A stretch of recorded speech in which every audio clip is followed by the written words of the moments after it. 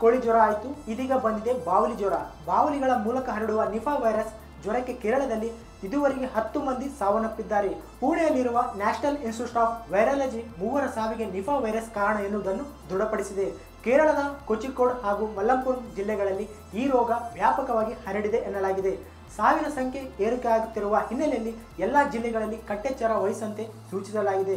ಜೊತೆಗೆ ಎಲ್ಲ ವಿವರಗಳನ್ನು ಆರೋಗ್ಯ ಇಲಾಖೆ ಪ್ರತಿನಿತ್ಯ ಆರೋಗ್ಯ ಇಲಾಖೆ ನೀಡುವಂತೆ ಸೂಚನೆ ನೀಡಲಾಗಿದೆ. ಕೇಂದ್ರ ಆರೋಗ್ಯ ಸಚಿವ ಜೆಪಿ ನಡ್ಡಾ ಸೂಚನೆಯಂತೆ ಇಂದು ಬೆಳಗ್ಗೆ ಕೇಂದ್ರ ಸರ್ಕಾರದ ವೈದ್ಯಕೀಯ ತಂಡವೊಂದು ಕೇರಳಕ್ಕೆ ಆಗಮಿಸಿದೆ. ನಿಫಾ ವೈರಸ್ ಎಂದರೇನು? 1998ರಲ್ಲಿ ಮಲೇಷ್ಯಾದ ಕಾಫುಮ್ ಸುಂಗತ್ ನಿಫಾ ವಲಯದಲ್ಲಿ ಕಾಣಿಸಿಕೊಂಡ ಮಾರಕ ಜ್ವರಕ್ಕೆ ಕಾರಣವಾದ ವೈರಸ್ ಅನ್ನು ನಿಫಾ ವೈರಸ್ ಎಂದು ಕರೆಯುತ್ತಾರೆ. ನಿಫಾ ವೈರಸ್ ಬಾವಲಿಗಳ ಮೂಲಕ ಹರಡುತ್ತದೆ. ಈ ಕ್ಷಣದವರೆಗೆ ಈ ರೋಗಕ್ಕೆ ಔಷಧಿ ಕಂಡುಹಿಡಿದಿಲ್ಲ. ಹೀಗಾಗಿ ನಿಫಾ ವೈರಸ್ ಮಾರಣಾಂತಿಕ ಎಂದೇ ಕುಖ್ಯಾತಿ ಪಡೆದಿದೆ. ಈ ವೈರಸ್ ಪತ್ತೆಯಾದರೆ 74% ಸಾವು ಖಚಿತ ಎನ್ನಲಾಗಿದೆ. ನಿಫಾ ವೈರಸ್ ಲಕ್ಷಣಗಳೇನು? ಜ್ವರ, ತಲೆನೋವು, ವಾಂತಿ, ತಲೆ ಸುತ್ತುವಿಕೆ, ಕೆಲವರಲ್ಲಿ ಅಪಸ್ವರದ ಲಕ್ಷಣಗಳು ಕಾಣಿಸುತ್ತವೆ. ಈ ಲಕ್ಷಣಗಳು ಸಾಮಾನ್ಯವಾಗಿ 10 ರಿಂದ 12 ದಿನ ಕಾಣಿಸಿಕೊಳ್ಳುತ್ತದೆ.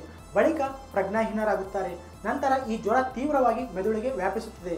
ಕೆಲವು ಬಾರಿ ಸೂಕ್ತ ಚಿಕಿತ್ಸೆ ಲಭಿಸಿದರೆ ಸಾವು ಸಂಭವಿಸಬಹುದು. If you like this video, ಬೇಗ ಲೈಕ್ ಮಾಡಿ, ಕಾಮೆಂಟ್ ಮಾಡಿ, ಶೇರ್ ಮಾಡಿ ಹಾಗೂ ಯೋಯೋ ಟಿವಿ ಕನ್ನಡವನ್ನು ಸಬ್ಸ್ಕ್ರೈಬ್ ಮಾಡಿ.